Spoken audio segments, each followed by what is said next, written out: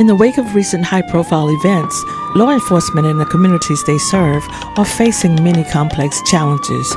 There are currently options on the table to identify each group's role because where purpose is not known, abuse is inevitable.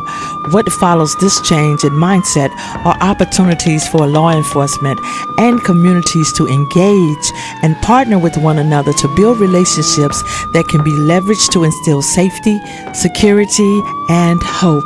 As a result, Rejoice 1090 has partnered with the Greenwood County Sheriff's Department, and our goal is to bridge the gap between the community and law enforcement, which requires mutual understanding, mutual respect, and mutual trust to make Greenwood County a better place to live.